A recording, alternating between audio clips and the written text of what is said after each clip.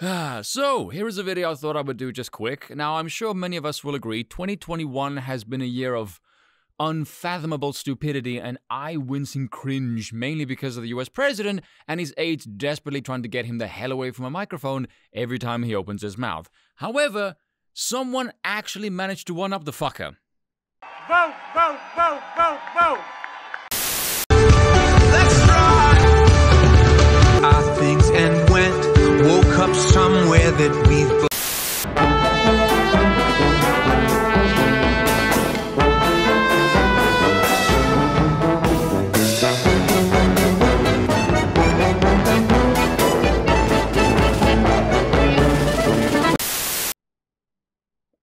I don't even know where to begin with this, to be honest. The first time I saw this, I didn't even have words. Just whimpering noises and grunts as I was overwhelmed with the cringe. Hell, I facepalmed so hard I almost gave myself a black eye. Terry, you absolute spastic mongoloid. You're standing next to the dumbest president ever, the thing that makes George W. Bush look like Socrates.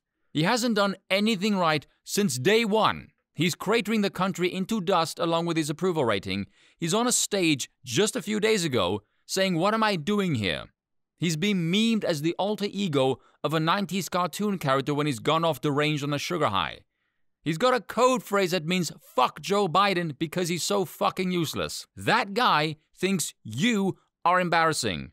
He's stumping for you, and you've managed to embarrass both of you.